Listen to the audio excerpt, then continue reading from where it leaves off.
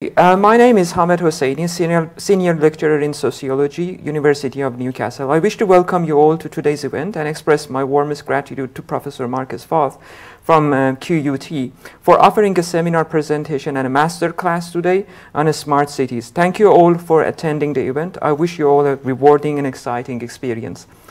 Let me start with acknowledging the traditional custodians of the land, Pambalin clan of Abubakal Nation, where our campus is located, and pay respect to their elder, past, present, and emerging, and acknowledge the important role that Aboriginal and Torres Strait Islander people continue to play in our societies.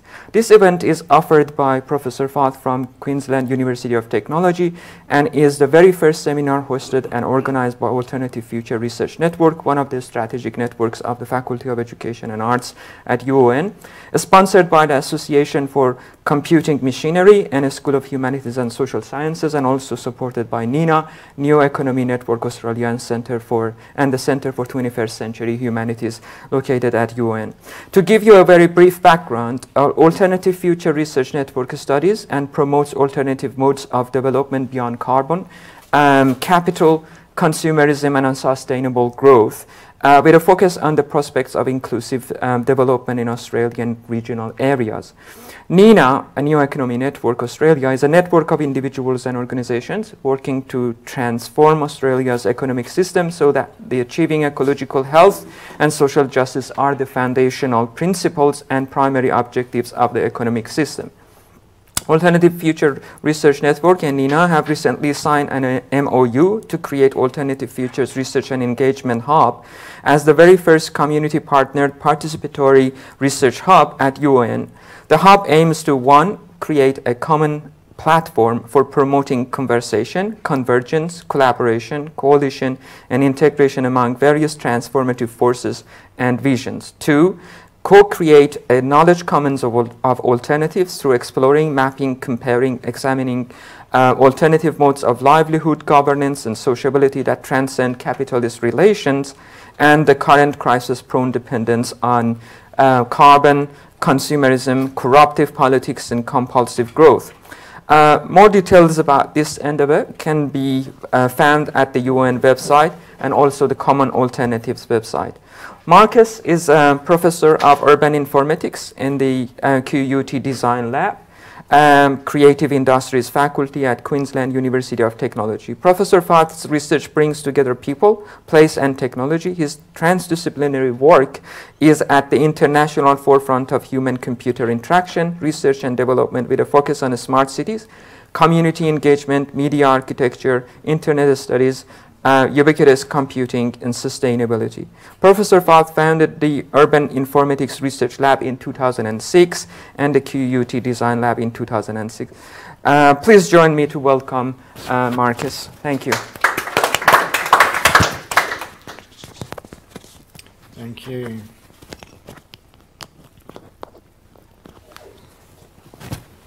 Okay, great. Thank you all for making the time, and sorry that I'm all wired up to speak to you through a microphone, but I think we'll get this now going. Does that sound all right to you? Okay, great. I got a bit of a storytelling exercise for us, so I'm going through a bit of background how our research group has developed, where it came from. And also I'm going to share with you some of the internal, I suppose, thoughts and struggles that we are currently experiencing. And I'm actually inviting you as part of this lecture, and maybe also if you've got the time as part of the masterclass this afternoon, to help us crowdsource some of the potential solutions and way forwards with regards to what we might do about some of these struggles, issues, and challenges that we've started to identify. So the overall topic is smart cities, but you will see that my take on smart cities is a little bit different to what you might read in the media or in industry white papers. And I still use it though, because obviously it has a lot of currency and a lot of significance out there in government and industry. And so it does connect to wider debates, which is, I think, a useful thing to do. But I also try and connect it to some of the theories that we've been engaging with that are coming out of the environmental humanities. So this term about the more than human is one that we're using right now to signify the kind of direction that we are trying to take with our research. And we are still not very precious about the terminology or the semantics of those terms, but trying to also look at other ways that communities of scholars, other academics are talking about their work. So not always is the term more than human used. We've also been looking at other ways of describing this type of new direction. And so I've been really interested also as part of the visit here at the University of Newcastle to learn more about the Alternative Futures Research Network and the collective work that's going on here, because I think from everything that I've seen across the country at least, but also partly internationally, it's at the cutting edge of what we really need to engage with more seriously. And so that's why I'm very pleased to not also give this presentation, but also hear from you guys and hear from Hamed about the work that is happening here and the direction that the hub will take in the future. Hamed has already mentioned that partly the seminar is sponsored by the ACM, the Association for Computing Machinery, through the Distinguished Speakers Program, which is a very nifty little program the ACM offers that enables me to go to places and meet colleagues and talk about the work I do and learn about the work that others are doing. There is a bit of information about the ACM if you haven't heard about it. It's probably by now the world's largest organization that brings together computing professionals. And so my research field at its core is human-computer interaction design, and we have a SIG, a special interest group, that is probably one of the largest in the ACM, called SIG-Chi. And that's the way that we are affiliated with the ACM. Now, smart cities. I initially, when we started this work, didn't really refer to smart cities at all. It wasn't actually common parlance at all either. When I started my PhD in 2002, the kind of terminology that was used a lot was more about the information superhighway and the global village. And there were all sorts of different ways to describe cyberspace as something separate from the real world. So you would connect because you had a dial-up connection, and you would, you know, be able to go online. These days, when you ask someone how often are you online, it's like they might look at you with a funny eye, because you don't really separate between being online and offline anymore. You're always offline, you're always online at the same time, and so it's a much more fluent transition between the two. So back in those early days, a lot of the interest in the mainstream research community was around telework, e-commerce, distant education, the way the internet would bring about a global shift towards a global village enabled by the information superhighway to enable us to sit on the couch. Now, I thought that the way that commentators painted a picture of the death of distance, something about it irked me. And so I started to look into the complete opposite, which was how the internet and technology networks could actually make a difference to place, and how it could, I suppose, enhance or amplify place experience. So in my PhD, when I started in 2002, I actually started to get really interested in neighborhoods and how the kinds of new internet connections that were being putting in place in various sites would make a difference to neighborhood relationships, to people forming place-based communities, as opposed to interest-based communities that were facilitated by online community networks. Fast forward to today, that actually happened to be quite a significant moment, because we haven't experienced the death of distance. Yes, it's easier in terms of mobility and aviation to get around the place, but at the same time, the internet has not really brought about what was anticipated back in those days, which is the kind of distant and telepresence revolution that was anticipated. And I'll show you this little video that colleagues at MIT rendered. Let me see if this plays to the speakers. Yeah. This is a global mobility index, and it shows the way that rush hour kind of happens around the world as the timeline you can see there in that animation runs across the globe. And pretty much all the cities, although they have all their own histories and geographic and cultural differences, they all seem to be going through a certain pattern, a certain kind of pulse, as they describe it here. This is the pulse of our cities, they say here.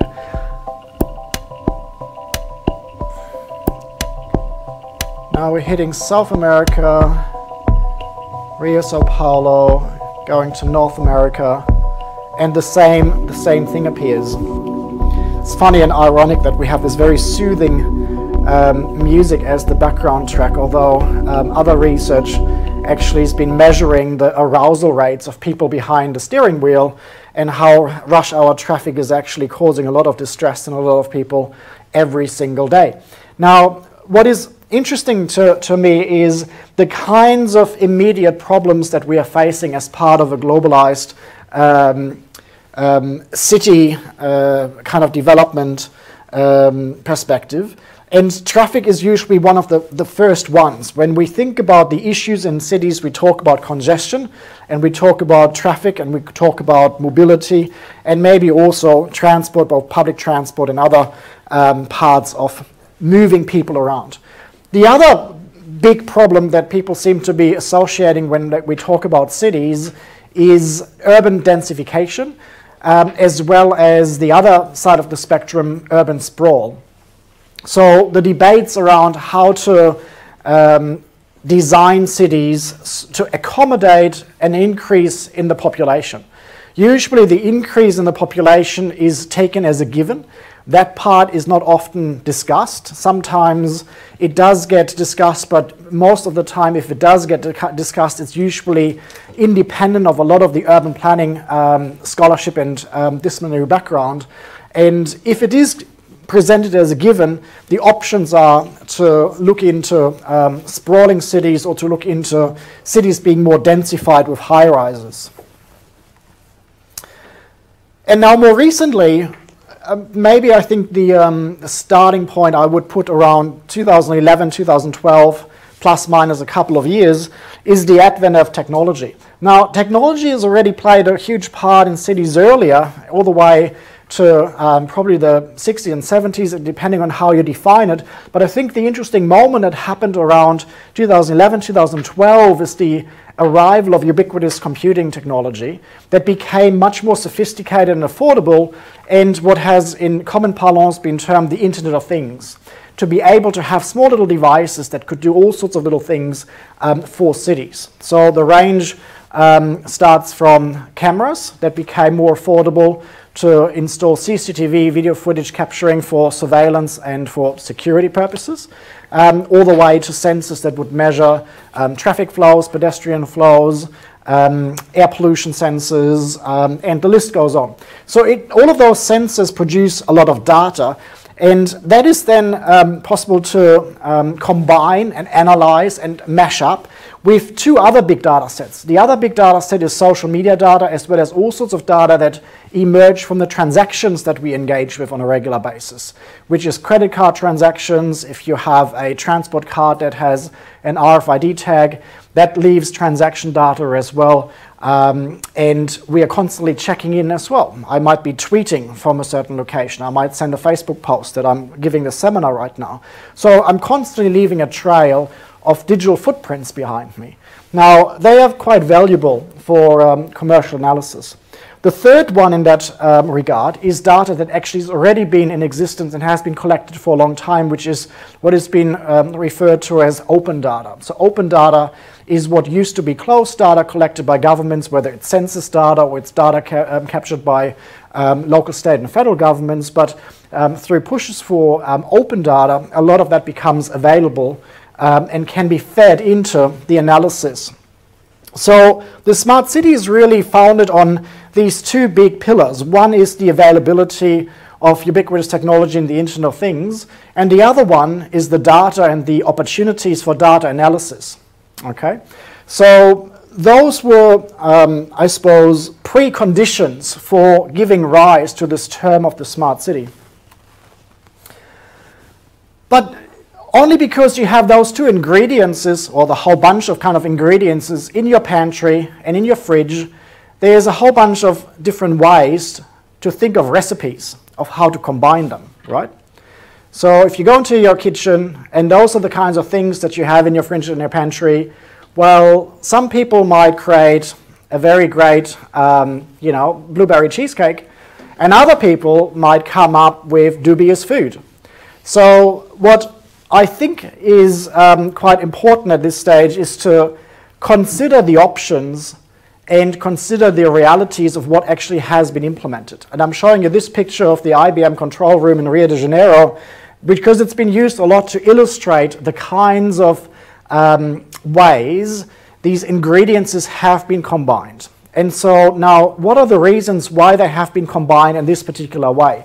Now, it is driven not so much by an academic or scholarly push, but actually by a commercial push. My view of what happened around the time of 2011, 2012, again, plus minus a couple of years, is that we just came out of the global financial crisis and we started to recover, but smart people in the tech corporations and the big four accounting firms, they looked at their portfolio of clients and they've been doing pretty well because they have blue chip clients and they go about what is called in other circles of our university information systems, and within information systems business process management optimization, which is where you use software and analytics to tell a business how to be more profitable and optimize things and run things more efficiently. Now the term productivity, efficiency, optimization, you will come across very often in the smart city arena as well, and that's not by accident. So one of the reasons why the ingredients have been combined in this particular way is because after the global financial crisis there was a need to broaden and expand the market. And so the idea came up that we look at cities not as cities but as corporations.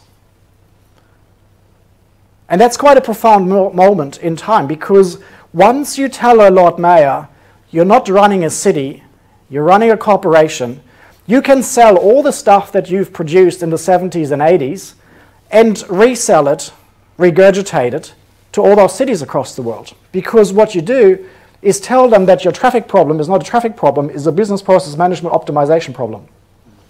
Now that's handy because this is what we produced earlier. Here's all our old recipes of how to combine pantry and fridge items to help you deal with your traffic problems, your congestion, your air pollution, whatever have you. And so the tangible appearance of what happened around that time is this control room. At the time that it was installed, it was South America's largest array of screens. So it looks like the JPL control center where missions, robotic missions to Mars are launched from, but in this case what we are doing is we're administering Rio de Janeiro. We're looking at all the different data streams that are coming from the Internet of Things installations, whether it's surveillance footage or whether it's sensor data, and these controllers are helping manage, maintain, look after, etc. Now, I'm not necessarily saying that that per se is a bad thing, although there's issues that we'll come across, but it's very one-sided. So a lot of the potential for the way that these data pieces and the analysis and the technology provide affordances, they have been in a very limited way interpreted as a top-down kind of opportunity for us to do bird's eye view management. And that's obviously what a local government is supposed to do. You remember how a local government is often referred to as the roads, rates and rubbish? That's because usually a local government these days is associated with I pay my rates or my taxes and they look after roads, rates and rubbish because those are the tangible items that I associate with what happens in the city. So if I sit in a traffic jam and there's congestion, of course I want it to be optimized. If there's a way that it can run smoother, more smoothly, then that's a great thing to do. But there is more opportunity with regards to combining the technical affordances and the data analytics for ordinary citizens as well. So what we've been trying to look at is how you can combine this top-down view with more of a bottom-up view. Like what is in there for citizens? What's in there from a street level perspective. In fact, the early kinds of ways that we describe this notion is street computing, because we wanted to have a term that signifies how we are not just looking from above, we're also looking more like Jane Jacobs from the level of the street.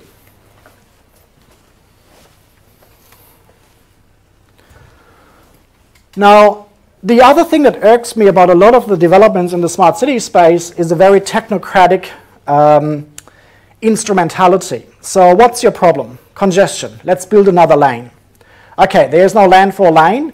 We just have, you know, some sort of engineering fix that allows us to continue.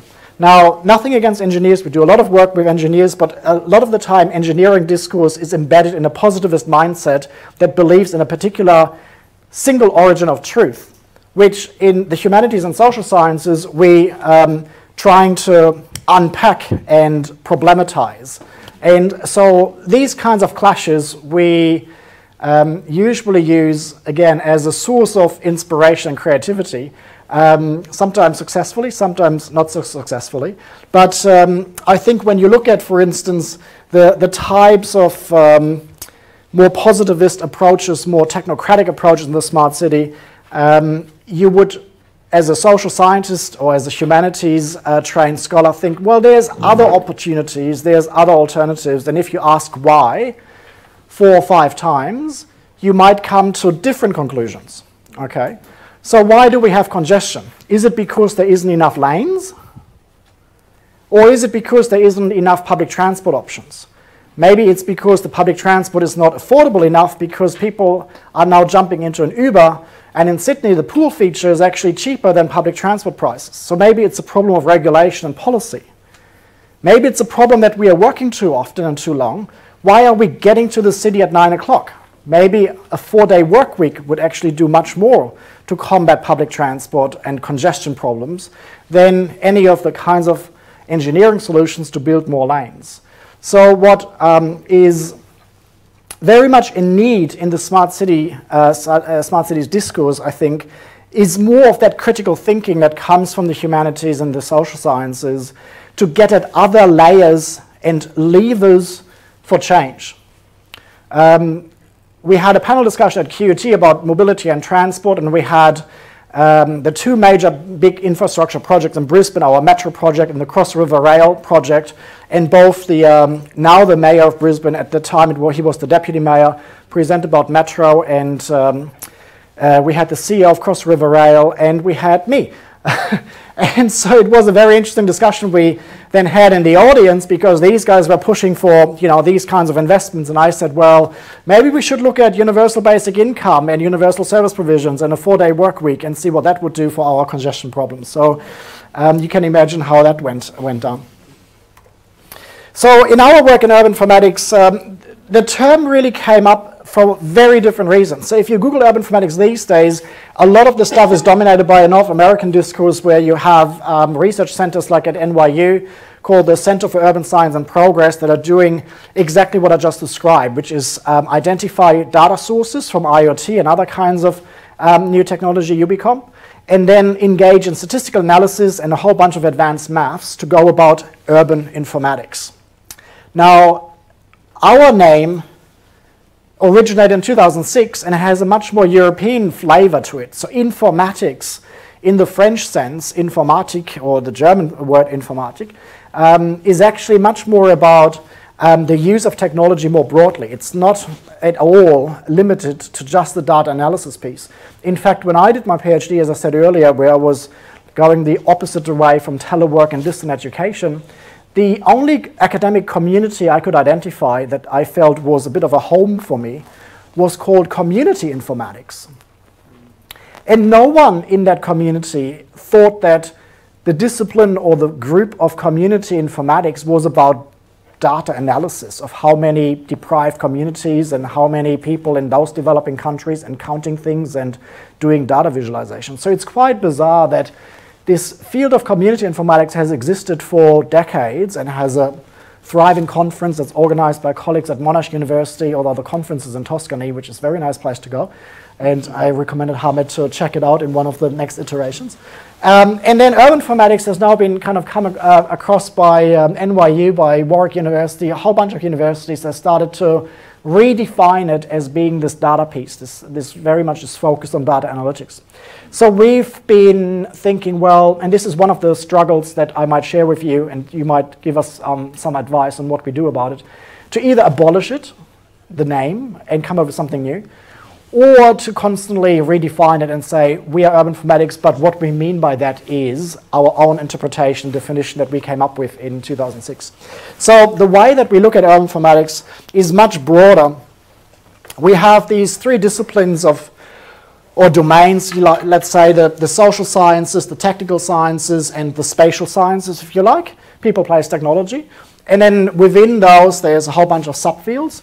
And really, the group becomes a bit of a melting pot for having sometimes, very adversarial and friction-full, if that's the word, conversations about theories and methodologies. But that actually is the source of our kind of creative energy, I think. So the way we look at it is that there's people, say, coming from a undergrad degree in urban planning, but they're really interested about figuring out what the impact might be of technology in cities for their discipline.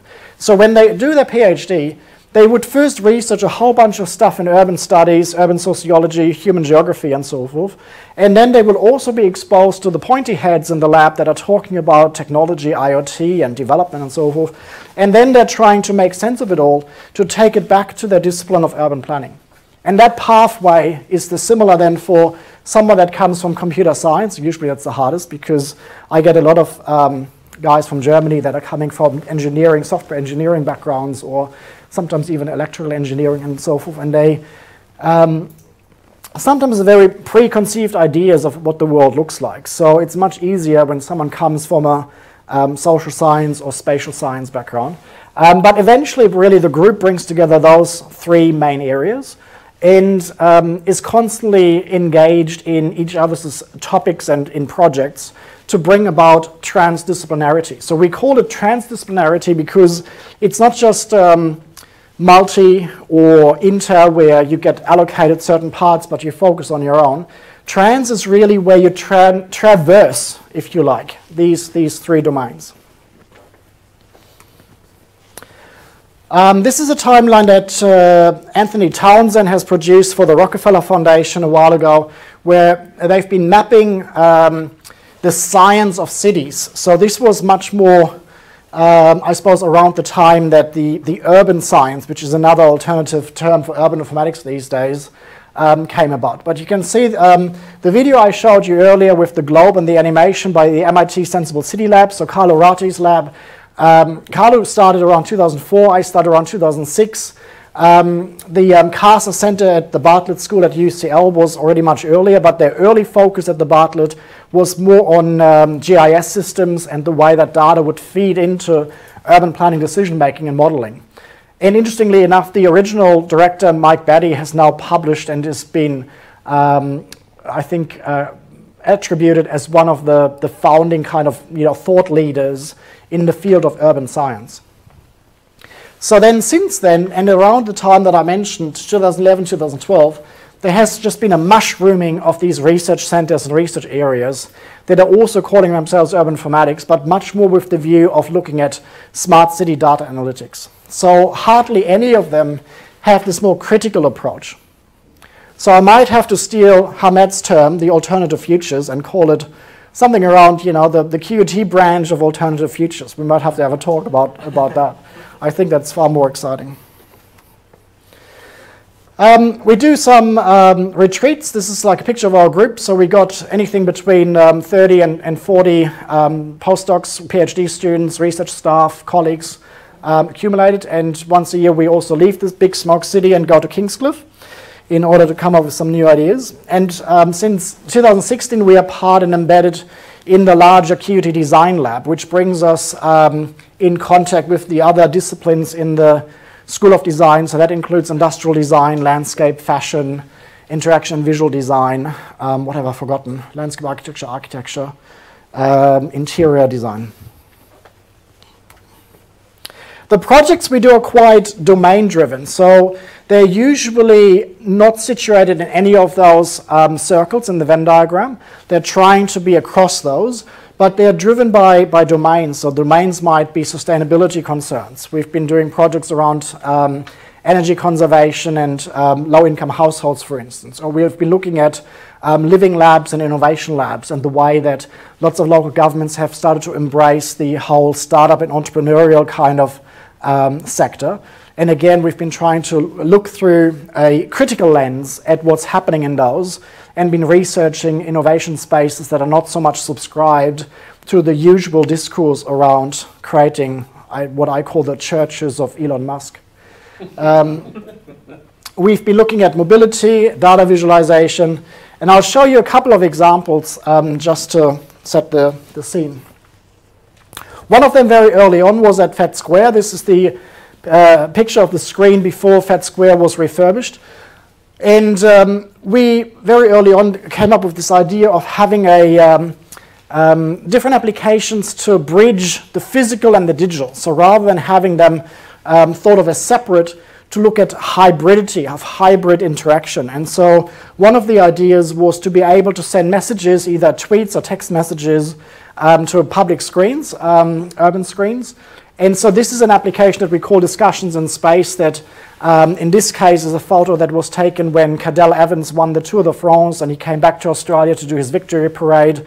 And so the application was run for people to send messages like, will you marry me, and so forth. We also had this run when the Queen visited and when Oprah visited. So we had both the British Queen and the American Queen in our list of clients, which is quite fantastic.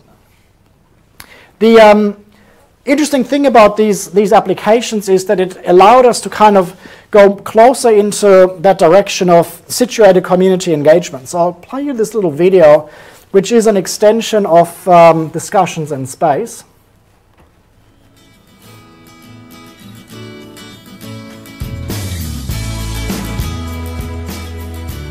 That we call the Insta booth. And so following on from Discussions in Space, we thought it would be great if we had a portable structure that operates like a kind of like a server rack, which sounds very technical, but pretty much like a scaffold. So the scaffold would be erected in different places in the city, and it can be fitted out with both analog engagement means and digital engagement means. So you can see that Discussions in Space is integrated, but you can also see people actually drawing and writing. So we were interested in researching the different engagement channels and when would the one or the other be preferred by what kinds of study participants. And also we were interested in the way that we could actually create public discourse. So the way that people would approach the Insta booth and read other people's messages and then respond, to actually have much more of a back and forth between ideas, between thoughts and creative input.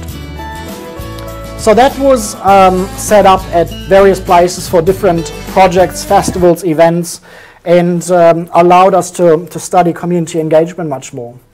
In a more recent piece, we've now been also looking into how that can be applied to data analytics. So I told you how we've been quite, I suppose, critical with regards to this IBM control room example. And so we thought, what can we do that exemplifies how it could be done differently, or how it could be done in a complementary manner. And so my favorite example is this piece where we took data visualization all the way to the grassroots level. Now this is a picture of the Cube, and that was the original idea, but the Cube at QUT is a large visualization space. You can see in proportion to the people that are standing there at the bottom, it's actually over 2 stories high, and it's very complicated to operate and run. And most of the time it's used for very predefined kind of purposes within the university. So we've actually taken a slightly different approach, and then we've been starting to work with food truckies. You probably have food trucks in Newcastle. They're really popular, not just by people in Brisbane, but actually by the local government, because apparently there's kind of some internal competition of who has the most food trucks between local governments, because there's a bit of a food truck index. Like if you have the most food trucks, you're the most cosmopolitan city, right? So apart from that, the city council was very interested in supporting food truckies in going about their business. Now, we wanted to help with them as well, and we took a whole bunch of computer equipment from QUT, stole it, borrowed it for a day or two, and we actually set it up at the place where the food truckies congregate to cook. So there is a central commercial kitchen where they arrive in the afternoon to start preparing all their food, then they load up the truck, and then they go out into the city. So we felt, why don't we give them the IBM control room? Okay.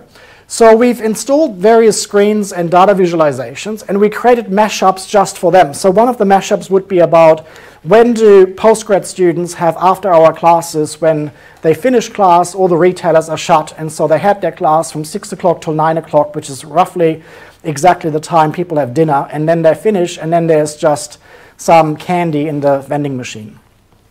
So we sent the food trucks to those locations. Another one was construction sites, when construction workers are sick and tired of sausage rolls and meat pies, and so they wanted some alternatives. So we looked at construction sites and obviously large events, when events are happening. The other thing we tried to do with the analysis is to avoid that they have the same cuisine in the same suburbs. So because before they were not strategic about their dispatchment, it could happen that you would have Italian, Italian, Italian, which is not that clever. And so we looked at the placement where they could, talk to each other and say, okay, we're gonna go Korean this time in West End, pizza goes to New Farm, and Vietnamese goes to Paddington. So this is just an example of how some of the top-down data layers can actually be translated into a much more street-level view, into a much more kind of pedestrian view, and that can be tailored to different contexts. So I've been writing some of this up. This is around the time that the Turnbull government released the Smart Cities plan, and a lot of the kinds of narrative and the phrasing was about investment technology, and what was the third one? It really missed the whole narrative around people. A lot of it was seen as a finance and investment example. Similarly, we've been editing this book that is based on the Digital Cities workshop, and it contains a whole bunch of examples around how people can reclaim the city for various purposes, whether it's for activism, whether it's for place-making purposes, from a kind of urban guerrilla kind of approach. And it contains great examples of that work happening. And also, I mentioned the innovation hubs and the startup community. And so our kind of counterpoint to that is what we call social living labs, which is where it's not always based on the assumption or the expectation that you become a startup, but the idea of being entrepreneurial is actually driven all the way back to just taking responsibility, taking initiative. And so that can happen in a living lab, and we call them social living labs, which is really just focusing on valuing local knowledge and enhancing engagement. But it's not to be brainwashed to become the next Elon Musk all the time. Now, I'm getting warm now, so I'm going to take my jacket off. That's been our work for the flavor, I suppose, of our work for the last 10 years, since we started in 2006 and roughly 2016. And then we started to kind of feel that we needed something to respond to the climate emergency. We started doing work on environmental sustainability very early on. I think the earliest projects we had in the lab around sustainability go back to 2008. We organized some of the first workshops on environmental sustainability in human-computer interaction at the time at the Pervasive Conference in Sydney, the UBCOM conference in Seoul. But a lot of the solutions, approaches, and thoughts were embedded in what I said earlier. It's just around optimization and efficiency. And so that lingered in the back of our minds, and it became bigger and bigger. like a kind of problem that you know is there that you really need to tackle. And so what we are trying to do right now is really problematize that problem in a much more sophisticated manner. Now, a lot of this I can probably go through pretty quickly because I don't need to preach to the converted about climate change and the climate emergencies to anyone that needs an update on the kind of shitfuckery that we are facing. So this is a graph which probably needs update by now, where the red shows business as usual, the orange shows some small little, you know, farting around the fringes. The yellow is maybe what we currently try to achieve under Paris agreements, and a fully decarbonized world would still get us into trouble the next couple of years, but then hopefully would, you know, create a stable carbon capacity in the atmosphere. So just to visualize in terms of exponential, a lot of the time humans have problems with grasping exponential functions, and this is one of them. Now, a lot of this is obviously not new. We've been there before. In the 70s, the Club of Rome has commissioned this report, The Limits to Growth.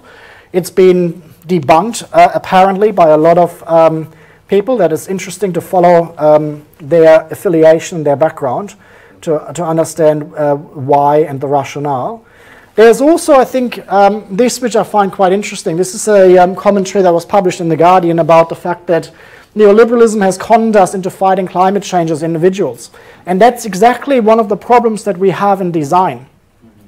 So I started this section saying human-centered design, or the dark side, or what's the problem with human-centered design? Well, isn't human-centered design great? A lot of people kind of say we need to actually move towards human-centered design. Now, that's true when you compare it to where we come from. So when we come from this technocratic instrumentalist view, where it's about gizmos and technology first, and then you compare it with human-centeredness, that sounds like a good option. And that's really what we were subscribed to for the last 10 years.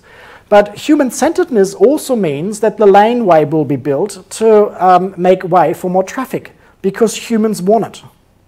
Okay, so the way that Brisbane City Council right now is building laneway upgrades, the justification is that the voters will vote them in again when they build more laneways, and so they build more laneways. There's obviously another problem in that elected representatives are not actually engaged in evidence-based policy making based on science, but just on populism, because it's popular to build another laneway. Now, this article talks about the fact that even when you are concerned about the environment, about climate change, there's a whole bunch of things you can do to make you feel better and sleep at night. So I started to ride my bike to work in 2008. I've started to try and be vegetarian as much as possible. I've tried to buy locally tailored clothes. I've tried to obviously engage in recycling. I've got a worm farm. I'm going to show you a couple of pictures of how I started to modify my apartment. But a lot of that is pushing responsibility and busyness to individuals so that they forget about other kinds of levers at higher levels. Okay, so I'm doing my recycling. I, return the water bottle into the yellow bin. I've done all these things. I'm very green. Well, the news is that we're still going to approach the end of humanity as we know it if we just continue on that basis. So all of these kinds of things are not producing the kinds of game-changing effect that is necessary according to the science. And we've published the first warning, the first scientist warning to humanity, 2017, I think, was the second warning, the second scientist warning to humanity. Are you familiar with those articles that came out? So there's thousands and thousands of scientists that have signed petitions and actually published articles that are called Scientists Warning to Humanity. Do have a look at them. And there's a website where you can sign open letters and so forth. So this article quite nicely sums up that it's part of the current capitalist system to push as much responsibility to individuals, which actually, ironically, still makes them money. right? So there is green options, and the green options are alternatives to conventional options, which means there's a market differentiation. So I can actually sell it and say, here, this is a much better thing to buy. And so you still buy, you still consume, you still fuel the engine. Now, one of my projects in the design lab, which originally isn't really related to cities, is wombats. I love wombats, and I'm working with a wombat orphanage, probably Australia's largest sanctuary for wombats, near Canberra in country New South Wales, near Gundaroo, if you're familiar with that area. Now, why do I bring wombats in here? Wombats are fascinating. If you ever have spare hour, like research wombats, they have cubic poo, they have backward-facing pouches to prevent dust from going in there when the mum is digging. They are just like design engineering marvels. Now, the problem we are facing right now at Sleepy Burrows, which is the wombat orphanage, is that they get inundated with wombats that are suffering from sarcoptic mange, which is a parasite that crawls under their skin and eats the wombat alive. A colleague of mine that studies wombats from a more biology scientific point of view at the University of Tasmania was on ABC News saying that he believes the sarcoptic mange disease in wombats is the most agonizing disease of anything in the animal kingdom. Because it actually, it always causes death. There's no way about it. And it's the most prolonged death that you can experience as you get eaten alive. It goes over months. And so the wombats get lesions, the skin cracks open, blowflies lay maggots in there, and they get, further infections. They turn blind and deaf. They are seen during the day to try and feed themselves. They get disoriented. Eventually, they get secondary infections. They pass away. The most humane thing to do for about 70% of wombats infected right now is to euthanize them. But that doesn't happen, and no one really has the resources to do so. Now, how does this relate to cities and smart cities? There's research, there's twofold. One is, this is what it looks like at a more advanced stage. So there's some research by colleagues that are mapping wombat sightings, both healthy wombats and wombats that are suffering from mange, and also other analysis that has been published. Now, one of the pieces that's interesting is that if you are a local wombat population, obviously maybe a little bit more than we have here, and I build infrastructure right through the middle, right? It means that these wombats can't visit their mates over here and vice versa. So they can't interbreed, and it actually causes their DNA pool to be weakened because they're much more isolated within that local wombat population. And the research is suggesting that if the DNA gets limited, the diversity of the DNA pool overall gets limited in that way, they are more likely to succumb to the infection and then to pass away from it. So that's one of the problems with regards to land clearing, infrastructure projects, urban sprawl, the way that we go about nation building. That the human-centeredness in that is that it's great for us, not so great for nature. The kind of response from more critical environmental humanities people is obviously to say that if we take human-centeredness genuine, human-centeredness should be about human health, not human health right this second or tomorrow, but human health as in our connection to what sustains us, which is the planet and which is nature. So their argument in a way is that human-centeredness is fine if we interpret human-centeredness as what is actually required for human thriving and human health and human well-being. But that's not the case. Usually in 99% of cases, human-centeredness is about what's convenient and comfortable for us.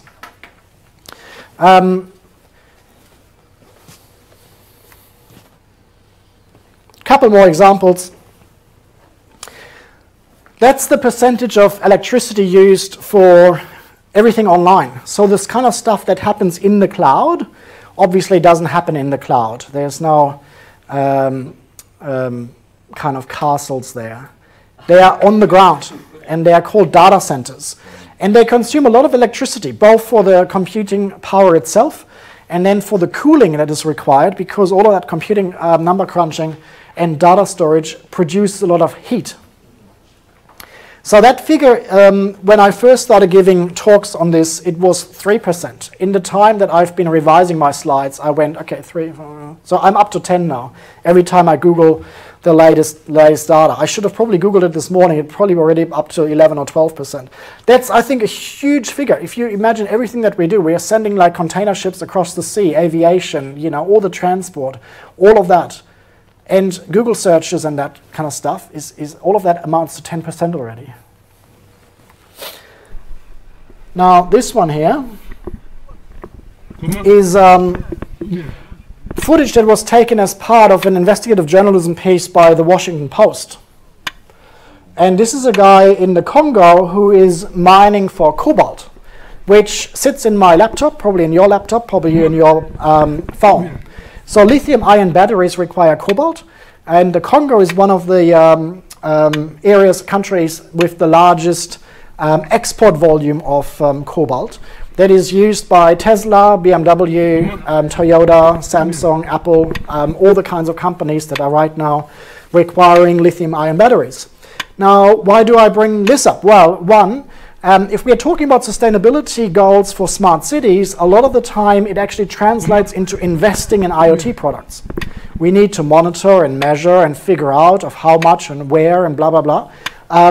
At the same time, those devices that do require rare earth metals, cobalt isn't a rare earth metal, but I'm talking about, for instance, the kind of circuitry components that are in IoT devices, they continue to deplete rare earth metals. If we're talking about batteries, especially for installing solar panels that are combined with batteries, we are continuing to increase sustainability challenges outside the city of our focus. So we might create this very efficiently run, optimized and highly productive idea of Newcastle, Sydney, Singapore, but at the same time we're creating shitfuckery elsewhere. Okay, so a lot of the time we are not taking into consideration the bigger picture of our actions and our policy decision making. This obviously goes to production and manufacturing. This is child labor in China. Now, if you've seen the Four Corners episode on ABC, it's not just child labor, it's actually concentration camps that have been set up in the Northwest based on social credit systems that are enabling Chinese authorities to really isolate individuals and identify them and eventually just take them away. So if you haven't seen that Four Corners episode, do have a look, because those people that have been incarcerated, they're not twiddling their thumbs, they are engaged in forced labor. And on the other side, because of planned obsolescence, a lot of these devices you can't repair. My phone, for instance, right on the dot, about a week before Apple is going to release the new generation of iPhones, is slowing down, and the battery is just not what it is. It's like really noticeable that all of a sudden a completely perfect phone is doing these things. And so that's built into the devices.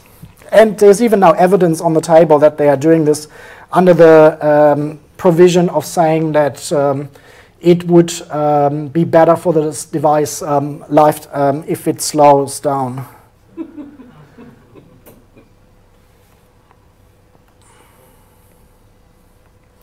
Now, we don't keep any of these most of the time in Australia. It gets shipped overseas. Although there is some interesting recycling initiatives, but they are still very, very tiny and small. And we would need something much more mainstream. I'll show you this little clip if we are good for time.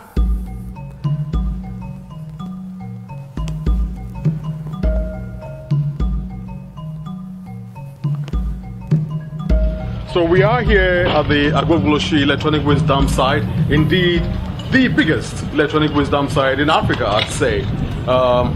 This is where electronic waste, television sets, computers, microwaves, refrigerators from most developed countries end up. Then you find kids, some as young as 5, 6, 7, 8, coming here to dismantle, to break open these electronic waste just to salvage metals such as copper. They sell these things to buy food, they use some of the money to buy food, and they give some money to their parents, and some would use part of the money to buy whatever they need to go to school. The boys who are engaged in the burning inhale the fumes that come out of it, and that bioaccumulate certain hard toxics in their body. In our bid to ascertain that impact, we conducted the blood analysis of about 49 of these recyclers. The results revealed that the accumulation of lead in these boys are above the required standard, which is health-threatening. Accra is probably one of the biggest sites. This happens elsewhere as well, and a lot of it might also end up just being dumped in the ocean. Now, the thing of, or the why, the pathway of bringing this back into the design arena, which is where we are situated in the School of Design, is around the kinds of decision making. And so we've been starting to have really interesting philosophical discussions about this, because obviously as we graduate students from a design degree, they go into industry, they work somewhere, either in a design agency, sometimes they're embedded creators working for a larger kind of corporation. And they are obviously not stupid. They know that this shit is happening, and they realize that they play a role in this happening, in the way that it gets facilitated through their design work. So I put this one up because it started quite a discussion in the design field around, this is Mike Montero talking about ethics can't be a side hustle. And partly it's based on something that started happening in Silicon Valley, which is that on Fridays, people can sit on the beach and do a common good project. You might have heard this, where workers at Uber or Google or LinkedIn can offer their time on Fridays, usually on Fridays. So they work on their normal projects Mondays to Thursdays, but on Fridays they can work with community groups, or they can work with nature conservancies, or they can do something for the common good. And so Mike's saying, well, you can't have ethics offsets, right? You can't produce shit from Monday to Thursday and then try and offset the shit fuckery on Fridays. And so it sparked this discussion about, well, but what can I do? I'm a little, cop in the bigger wheel, and I need to pay for food and rent and so forth. So one of the very interesting, at least from my observation, what I found really interesting on this discussion is that tech workers don't have a union. Not in Silicon Valley and not in Australia. So the union movement that would usually maybe be seen as the kind of organization or entity to deal with those types of issues historically has not really created a footing in the tech industry. So designers, freelancers, people in those kinds of professions, also gig economy workers, I suppose, are largely on their own. They talk to their colleagues, but it's different to actually being properly well organized and having leveraging power and bargaining power, not just for negotiating wages, but negotiating working conditions. And the working conditions in this case is about the impact the work has on the world. So there's now some of these movements that have emerged that are kind of like a union, but it's still very early days. So that's something to keep in mind. Now I'm going to wrap up by looking at the last section, which is now, as we've now sensitized ourselves to these kinds of issues that we seem to be playing a part in, and so we kind of plead guilty as charged as well in that we do have a role in all of this. We're trying to identify, well, what do we do about it? How do we imagine the post-anthropocentric city? And we had, Hamed and I had dinner last night, we were kind of talking about these things already, and he said, well, is it really the anthropocentric one that kind of puts the emphasis on all of humans? Like, for instance, the worker in the Congo that is digging a hole somewhere in the ground without any mining operations, just a gig economy worker mining for cobalt. Is he responsible for climate change? Are we pointing the finger at such an individual?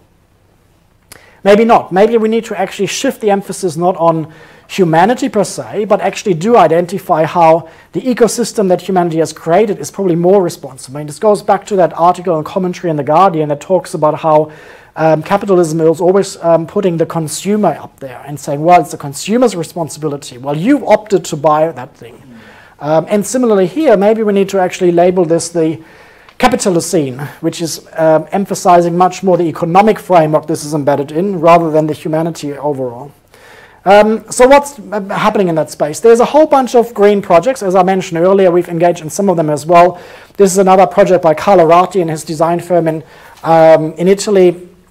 This is called the Urban Algae Canopy, which seems to combine a whole bunch of things. It's a renewable material. It's using natural sources from algae. When the algae gets exposed to UV radiation, the algae grow, and through the growing process, it darkens into a dark green. It can't be penetrated by the UV light rays, so it creates shade, right? The darkening creates shade. The oxygen created by the algae also is great for the city. It actually, according to the maths, is creating more oxygen than a tree. So, you know, let's have algae everywhere in the city.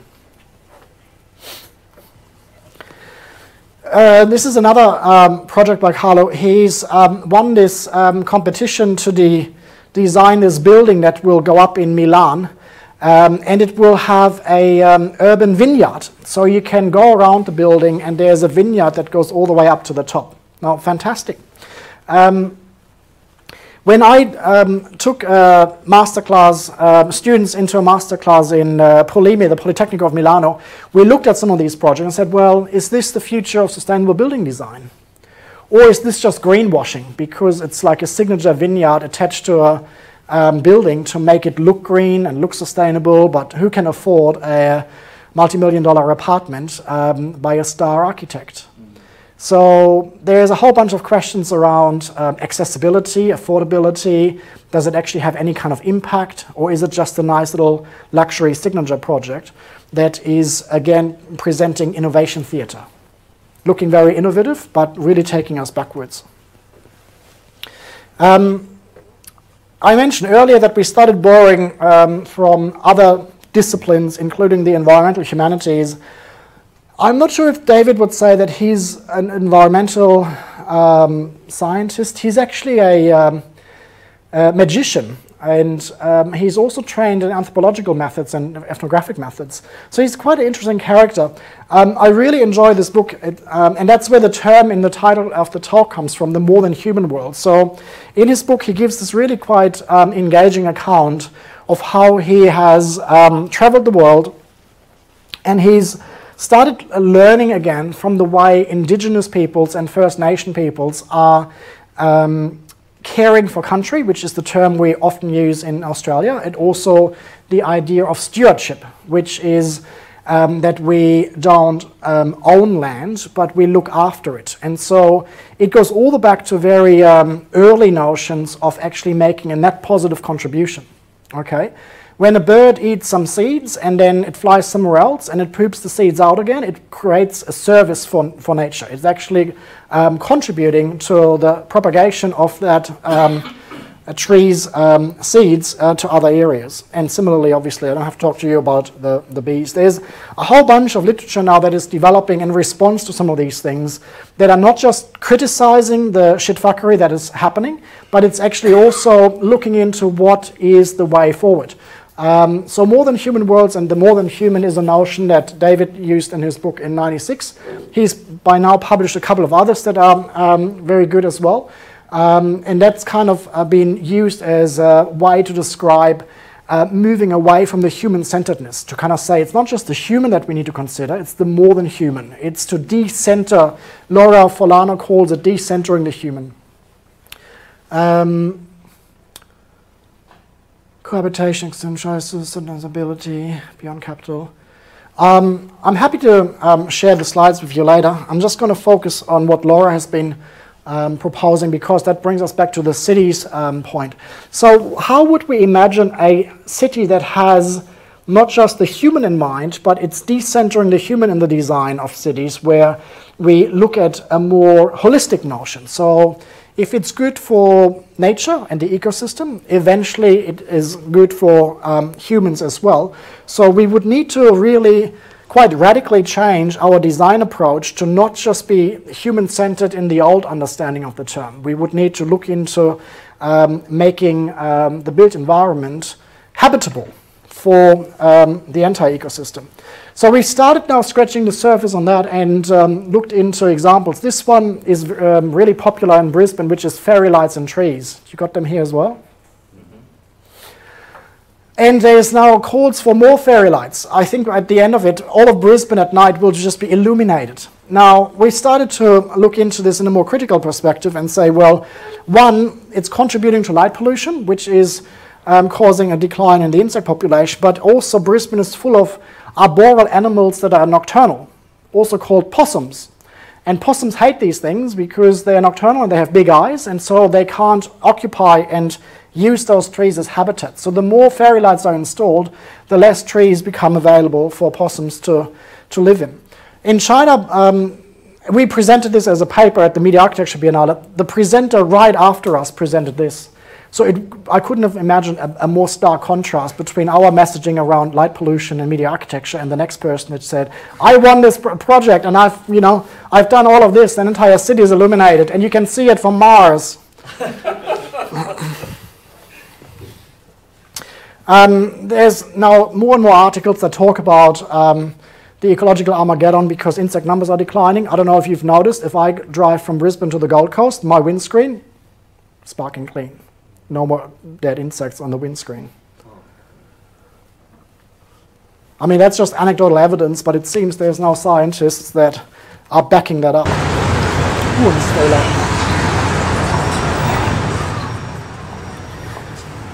Now, those are not insects, those are birds, and they're all about to die because a very human-centered approach installed a memorial at the World Trade Center at Ground Zero, and they had these high light beams that go into the sky. Now, it happens that Manhattan is right in the flight route of migratory birds that are migrating from Canada over Manhattan down south and vice versa, and they get trapped in those beams. They're expending all their energy, and once they are out of energy, they drop dead on the ground. Now, in response to that, the Ground Zero Authority, or the World Trade Center Authority, decided to switch off those lights during the time that those birds are migrating. But that is not always the default response to these kinds of installations. This is another one from Bristol where the challenge was lightworms that were in breeding season, and they were chasing streetlights and not finding their mates. And so in response, they started to switch them off. In the architectural world and built environment world, there is different assessment frameworks for energy and performance, and a lot of them focus on what's easy to count, which is numbers. And what is easy to quantify is usually energy consumption. Now, the LBC, the Living Building Challenge, which is this one here, has additional categories that buildings have to meet and perform in that are much more qualitative, like beauty, equity, place, health and happiness. It's not a very popular yet building performance assessment framework, but it's one of the first that is not just based on quantification and numbers, it's actually also based on qualitative aspects.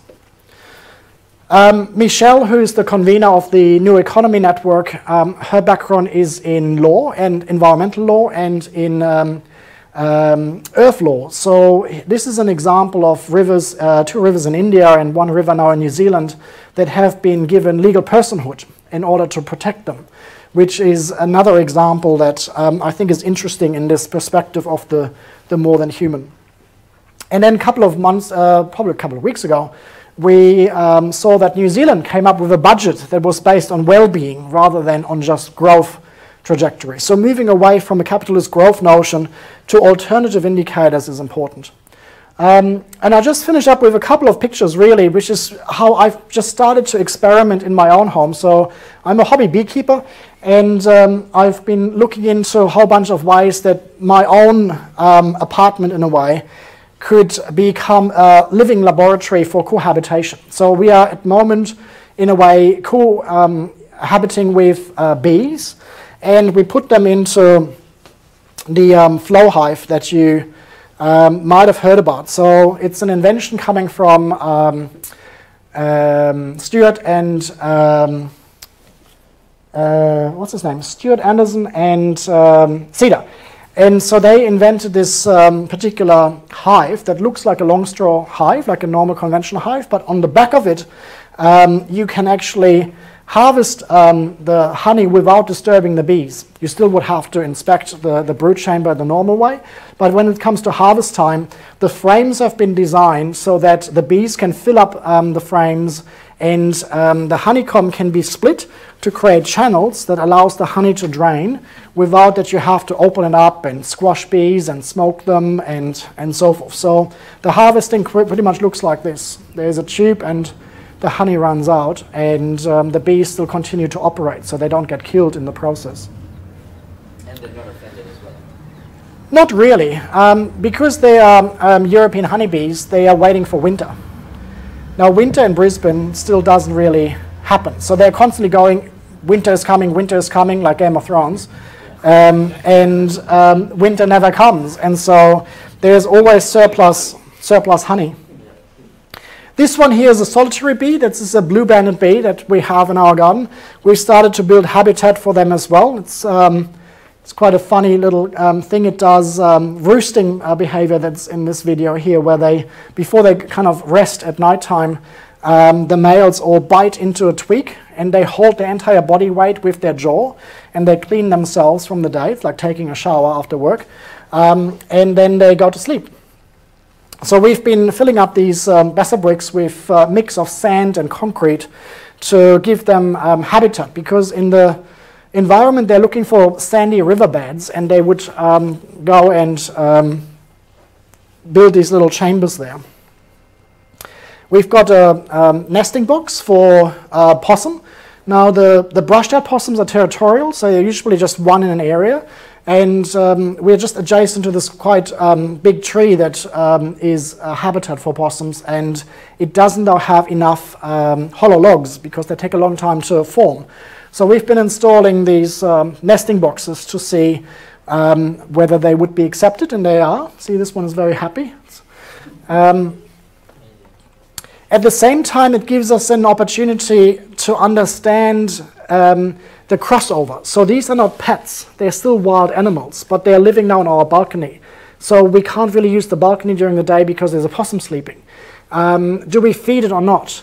What kind of food? How often? Would we then all of a sudden create a dependency? So there's all sorts of design questions that are bridging into the ethical territory that this kind of intervention gives us an opportunity to ponder and to ask and to interrogate. And I find it quite fascinating to discuss some of this kind of stuff with colleagues, because the opinions actually all kind of diverge. So here you see three interventions. The beehive at the top there is European honeybees. This is sugarbag bees, or native Australian bees that are stingless. And then the nesting box is just there. So they're all in close proximity, but they all coexist naturally. And then, you know, obviously we are inside there. A couple of more readings. At that symposium that Hamed mentioned, Stephen, I think, presented at the one in November. Yes, yes. He's also published in the Green Agenda this piece called An Ecological Human Settlement Theory, which is presenting an alternative look or an alternative take on urban planning. So rather than the way urban planners go about, which is you're given a number, like 3,000 people have to be accommodated in Brisbane every quarter, and then you do your thing. It's actually looking at it from a different point of view, which is food production that creates sustainment of a population, at the same time for them to be making a contribution to the stewardship and conservation of that area. We've been picking up on the notion of slow cities, which is an idea that comes from Italy, and how that can translate into urban design and smart cities. Slow cities are not just about speed per se. It's not about installing speed bumps and, you know, speed signs. It's actually more about the appreciation of life. So the busyness and the kind of speed of the way that we are rushing from one appointment to the other is more what is in focus for the slow city movement. And this is the piece about the light installations and the other kinds of impact that media architecture has on the environment, which is where we are pondering more than human media architecture. So this was presented last year in Beijing, and I'm pleased to say that that paper was so successful that the next conference made that the entire theme of the conference next year. So they're actually now focusing on a sustainability theme in result to us presenting this paper. And we've been running some workshops. This is a write-up, a summary about more than human participation. So we're also looking at different methods. If we are talking about decentering the human in design, we have to find different methods to go about this rather than having human-centered methods. What are the kinds of more than human methods? And you can see us wearing these face masks there as we are walking through the city of Hasselt in Belgium, where the workshop happened, in order to do a more ethnographic approach towards looking at cohabitation and more than human habitat. And the seminar, as Hamid said, is co-sponsored by NENA, the New Economy Network, which is a fantastic initiative by Michelle Maloney and others. And we've had conference now in Sydney, Brisbane last year, and Melbourne, and this year we're going to Perth from the 4th to the 7th of October. So if you haven't come across NENA yet, have a look at their website. There's a whole bunch of interest-based hubs and then geographic hubs. There's one hub here for Newcastle. And so you can also get engaged in a lot of these discussions online, as well as via these regional and interest-based hubs. That's all I have for the first part. And then we got, as Hamid mentioned, more time allocated this afternoon to start unpacking some of these ideas. And I got some challenges there that we are currently working on, but we can also, you know, since we're a small group, look into identifying our own challenges, whatever you'd like to debate and discuss and talk about. So thank you very much. Thank you.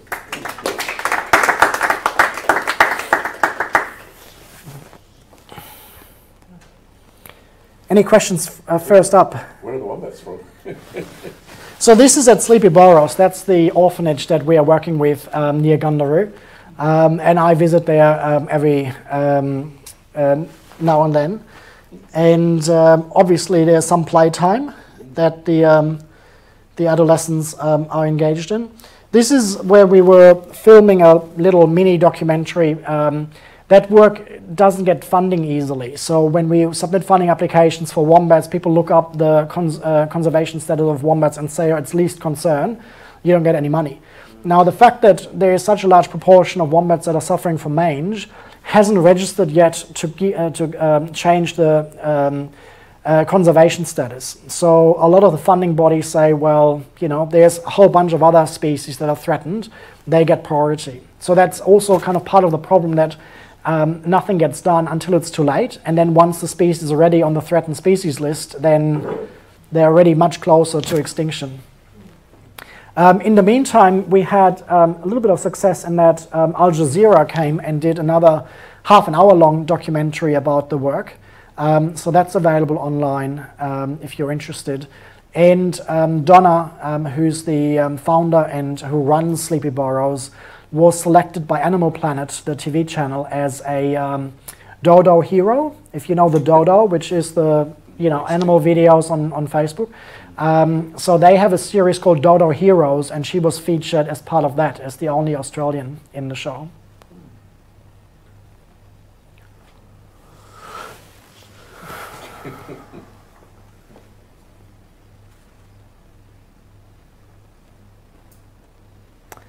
What do you think? Does it resonate with you? It does. I was trying to think. I don't have a question for you, but I wanted to tell you, in case you weren't aware, that I was laughing to myself when you were talking about the cities becoming and behaving more like businesses. And we've just had a council that have just moved into like a new office building that they've built, and they've got like a penthouse suite up the top for the mayor and what is now called the CEO of the city of Newcastle. They've actually changed the name of the position. From like, I'm not even sure what it was before. It would have been like, the head of the council or something. Yeah, yeah. And now we have a CEO of Newcastle. Some universities will follow suit. Yeah, CEO. So I thought I was laughing when you said that. I thought, okay, we can understand that in the Newcastle context. Marcus, can I ask a question? Is there a hidden tension between are we really human-centric or are we tech-centric as a society?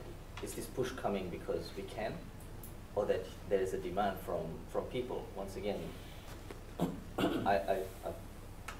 I think decentralized technology. I think there is multiple pressures and multiple force fields. So there is obviously still a push towards buying more technology, because if you're in the business of designing and manufacturing technology, you want to sell units. Yeah. So it still continues that a lot of the tech vendors, accounting firms, they're in the business of selling their items. So they're, I think, still a lot of the time technology focused and centric. Sometimes they have, you know, the engagement theatre that they put in place, where they say, oh, but we are actually, you know, very community engaging, da, da, da. But at the end of the day, their shareholders and stakeholders measure them on their performance, on their profit, revenue, profitability. The other force field is the human-centeredness, and sometimes that can be done in a more genuine manner. It can be done in a more, again, engagement theatre kind of manner. So when local governments consult, there's a requirement for urban planners to consult the community in a certain period of time. Before, for instance, a development application is lodged, the different proposers need to consult. In a lot of time consultation, and if you get urban planners to talk off the record over a glass of wine, they will often tell you that it's just a farce. It's just a little period. We don't actually want any feedback. Yeah. So it's, you know, advertised on the last page of the Mercury or the Courier Mail. It's advertised on some sort of little, you know, poster that has been erected near the site. But it's not really engaging in the way that we would look at community engagement, where you actively want to work with the people going to be affected by that proposal. So in most of the time, you know, Brisbane right now, a third of the CBD is being ripped open to make way for a casino. I was on the community consultation committee that the government put in place in 2013 for us to talk about, you know, at that time it was called the Government Precinct Redevelopment Project, because it used to be all government buildings. They've been all demolished, now it's empty, and now they're doing this big casino. So at the time, that decision wasn't officially known to the rest of the world. So we had this committee to talk about what do we want to see. People came up with great ideas. They said, why don't we have an extension of the cultural precinct from South Bank to come across to North Bank? How do we create connectivity to the Botanic Gardens? We got two major universities, Griffith on one side, QUT on the other side. Why doesn't it turn into something like Cambridge in Boston, where you have Harvard and MIT? So how do we increase this kind of more innovation precinct? If you now go on to the timeline for the Department of State Development and you look at what happened, at the time that we were all in the room meeting every fortnight with finger sandwiches, the tender went already out to 2 casino operators. They had already made the decision that it's going to be a casino. Yeah. We were just wasting our time. Yeah. And that happens everywhere in Australia and across the world. Yeah, Barangaroo is a good place, point in case. Yeah, so if you look, there must be a lot of money changing hands for politicians to have those priorities, and that doesn't get promoted at all in debates around urbanisation. We've had in Queensland we have the Crime and Corruption Commission that has started to investigate local governments, and they probably need to go through a longer list, but they've investigated and charged people in Ipswich, in Logan. I think they investigated Moreton Bay. They haven't touched Gold Coast and Brisbane, which I think would be ripe for an investigation. Yeah. And also, I think just yesterday, the Federal Senate passed recommendation to establish a federal ICAC, yes, that's right. Yeah. Which obviously is probably not going to fly in the House of Reps, but at least there is push towards having such an entity with teeth to investigate such matters. Well, it's interesting. I mean, the president, New South Wales State President of the ALP's just had to resign over secret Chinese property development. Yeah, I saw that, yes. Paper bags full of money, and it's still going on. I mean, we had all that brouhaha, you know, in the Wollongong and Newcastle. A lot of ministers and politicians were sacked. I mean, the other thing to say about this, we are in the School of Design, but our Faculty of Creative Industries has also a School of Communication and a School of Creative Practice. And so we do rub shoulders a lot with people in communication in the Digital Media Research Centre, and they do a lot of work on journalism and journalism research. And I think the other kind of part to consider is that our public sphere and the discourse in the Australian public is obviously tainted by corporatized interests through News Corp. And so if you look at where News Corp is active and how the political system there is, you know, shaping out to be, there's obviously some correlation that you don't find necessarily in other jurisdictions. And I think the way that, you know, they're not even overt about it, it's actually quite blunt. Yeah. That there's an agenda. If you look at, you know, a lot of the programming on TV channels, newspapers, it's an Australian editor or reporter, and they're towing the party line. Yeah. But also product placement. There was a really good media watch last week on product placement. A lot of these reality TV shows, and you might have 27 products being placed in an hour, you know, which blows all the advertising guidelines. And again, you know, it's just a way of life. Yeah. I mean, the thing that came up for me listening to your talk is that, I mean, cities are really about production and metabolism between humans and labour. And that's often underthought in the whole process because, you know, we see cities as places all about residents and, okay, we talk about access to employment and that sort of thing, but I mean, you mentioned business process management optimization, of course, which is where production comes into the whole sort of story. But yeah, I'm quite interested in the work of people like Bernard Stiegler, who's trying to transform the notions of the libidinal economy. And yeah, so I just wondered what your thoughts might be on that. Well, just yesterday before I flew to Newcastle, we had a workshop on playable urban design. And David Entwich, who's a urban designer and placemaker and affiliated with the Project for Public Space, the PPS in New York, he gave a provocation where he said that the way that cities have been indoctrinated to be places of production only really occurred around the Industrial Revolution. And the notions of childhood and old age or retirement also happen around that time. Childhood is an invention of that time. And retirement is an invention of that time. And the way that cities are designed in respect to that is you're too young to really, you know, be productive, and you are too old, you are, you know, wasted now for us, so you're not productive anymore. We're just focusing really on that middle period. So the idea and how he connected it to playful urban design is to look into not compartmentalizing playful urban interfaces, assets, street furniture and so forth for child play and for playgrounds, but to look at the way that cities are not just about production. I mean, at the moment the problem is that they are just kind of conceived as being sites of production. Yes, production does happen, but if that's all we do, it's really just the, you know, very, I think, depressing outlook that we wake up to work.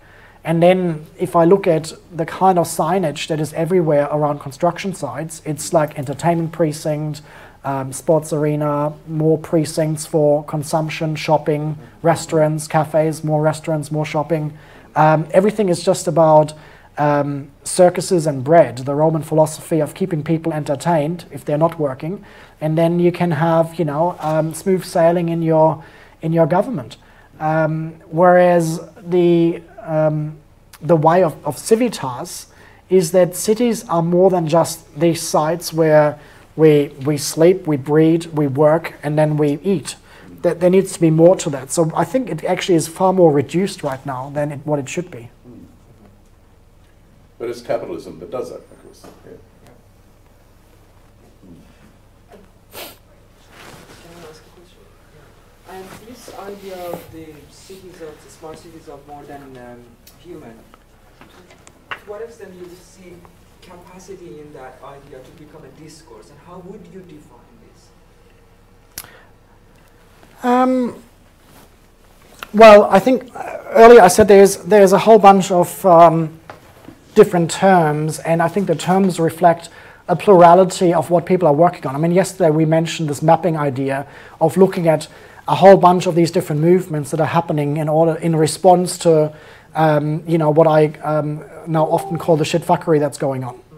And so it's with regards to the environmental, the labour, refugees, health, the list goes on. There's a whole bunch of that, and part of the problem, I think, is that it requires more scale making or building of scale in order to achieve impact of the caliber that we need, and possibly what could be called strategic essentialism, which is where, yes, we all acknowledge our differences, but we really need to come together in order to turn this ship around. Otherwise, the other side is just much more coherent in their narrative, in their messaging. It's just, you want to make money. Yeah.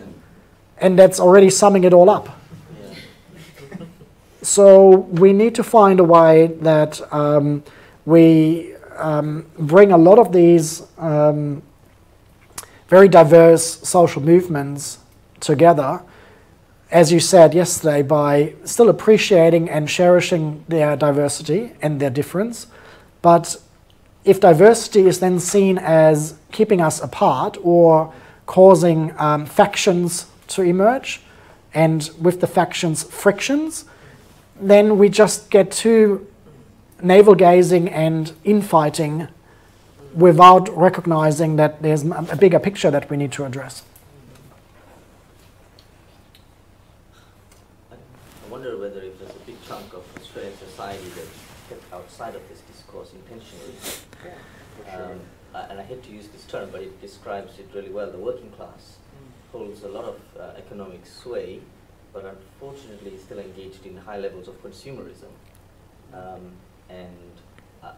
Without mobilizing a big chunk of the majority into thinking like this or asking the right questions, the cities will never be smart because the people aren't, I'm not saying book smart or intellectually smart, but they're smart about the environment, about the future, about what is sustainable living. Yeah. I'm not sure if they're not engaged, but they're engaged and subscribe to certain channels that they currently trust. And so the kind of messaging at this very hyper-local level does go back to the TV is on and Channel 9 runs, and just the chatter in the background is already infiltrating a lot of families and households across Australia in a certain tainted way, and to such an extent that people would call all of us elitist. Because we are scientists, we're academics, we would, already be ostracized as being like a bit kind of funny and weird, which is more so the case in Australia as opposed to any other country that I would visit. The only problem is so, the TV is buffered by Foxtel and now Netflix. So even the TV itself is being, there's no access to the others. I mean, there's nothing. There's no connections You anymore. don't even get the bad commentary anymore. We don't get anything. There are no bridges anymore because they've destroyed every possible linkage between the so-called elite and everyone else. Well, I mean, if you really seek it out, you can watch, investigative journalism pieces on Four Corners, on Al Jazeera. They did the whole probe into Pauline Hanson's One Nation about the discussions with the NRA. So if you know where to go, you can find these pieces, and I can satisfy my appetite for finding out what's going on. But interestingly, the whole push towards privatizing the ABC comes from the fact that we have such a warped system of the political spectrum that is now seen as very radical lefty kind of crap, right? If I compare this and contrast this with Angela Merkel, the head of the Conservative Party in Germany, and they are proposing to exit nuclear power, close all the coal mines, and phase out internal combustion engines, which is the country of the manufacturer of the automobile, right? If that was introduced here, that would be crazy lunatic lefty stuff. And here it's a leader of a Conservative Party that is championing those things. So Australia's political sense is so warped to the right side that what would be seen as centered in other countries is seen as completely outrageous, communist waffle. That's part of, you know. But why? Why is that so? I still think a huge part is because of the way that, you know, News Corp is just very openly engaged in propaganda. If you look at the commentaries there, it's just seen as the mainstream kind of sentiments, and it seems to resonate. I mean, part of the human-centeredness in journalism is that you write what resonates. You not actually have a journalistic ethical kind of standpoint where you say, I'm looking at everything that's happening as a journalist and I describe and publish what should be going out there. I go and publish what will sell more papers. And so you, the human-centeredness in journalism is then appealing to populist opinions that are selling more papers. Obviously, there might be more, you know, links and corporate ties happening behind the scene. I mean, if you look at Clive Palmer and $60 million spent on advertisement for not a single seat won, but preferences flowing to the LNP, and all the money spent on advertisement with, you know, those kinds of platforms, then you kind of put one and one together, especially considering the kinds of approvals he's now trying to push through as the second in line after Adani. We also have a master class at 12. Oh, you had a question? Oh, I was going to comment that I think that what you're saying relates a lot to the fracturing of or the way that our cities are very divided, and we tend to live and work within very narrow social bands. And so we get our information from different places. We get our work from different places. We work with different people. And so there are bunches of people who never come across this stuff because it's not part of their social world. Yeah. And that's an ongoing issue, but it feeds in a lot to what you're saying about people that, you know, and not having an idea and not knowing this stuff.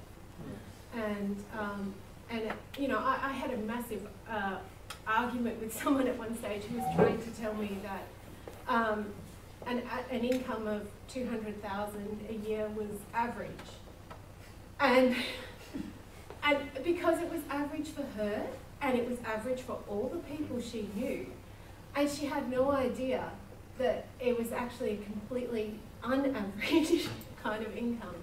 And I think that that goes for the same kind of information, the same kind of things. Like what you experience in your life is how you set your bars.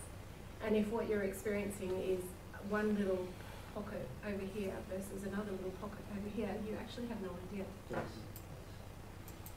I would love to try and bring this up